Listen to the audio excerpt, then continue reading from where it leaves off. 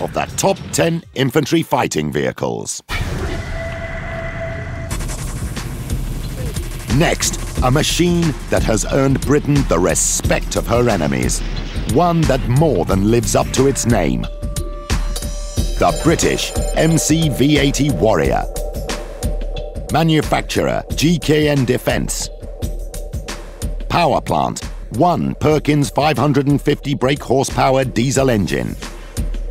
Maximum speed, 75 kilometers per hour. Carrying capacity, 3 crew and 7 troops. Armour, classified. Armament, 1 30mm Radon cannon, 1 7.62mm coaxial machine gun. Range, 663 kilometers.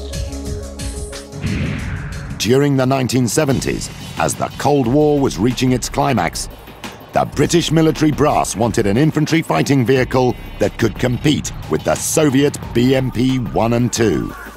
They demanded something that could carry 10 troops and their supplies, be mobile enough to keep up with the British Challenger Mark I tank, and be able to sustain hits from small arms fire and indirect artillery shell bursts. In 1987, they got their wish when the MC-V80 Warrior went into service. It serves the dual use of carrying troops that can fire and has its own armament for engaging in combat, and a much better design than anything that the Soviet Union put out, and allowed then for a combined arms team in the British military to essentially be created. And that ability was demonstrated in 1991 during the First Gulf War. Capable of speeds in excess of 74 kilometers per hour, and with a range of almost 650 kilometers over any terrain, this vehicle safely carried its troops to the front lines.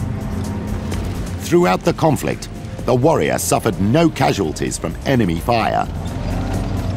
But it was during NATO peacekeeping missions in Bosnia and Kosovo that the 25-ton Warrior truly made its mark.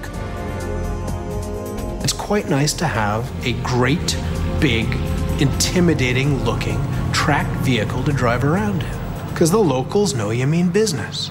And Warrior is a tall, harsh-looking piece of equipment that says to the locals that when our helmet's off and the soft cap is on, we're your friend, don't make us into your enemy. In 2004, during the most recent conflict in Iraq, the Warrior demonstrated its ability to take punishment. Caught in a fierce firefight, its driver managed to get the vehicle out of harm's way and save the lives of his badly wounded troops. For this action, the driver was awarded Britain's highest military honour, the Victoria Cross.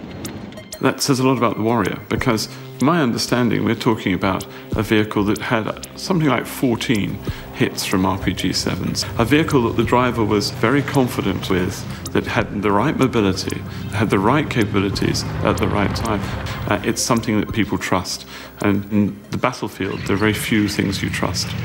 Earning the respect of those that have fought with and against it, the tough Warrior is now the standard vehicle of the British Armed Forces and will remain so for the foreseeable future. You could not have a modern conventional military without a vehicle of that type. So, on our matrix, the Warrior scores high on carrying capability and mobility. It also earns strong marks for service length.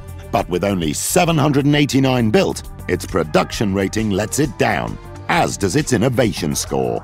Still, its scores are strong enough to put it firmly into third place on our list of the top 10 infantry fighting vehicles.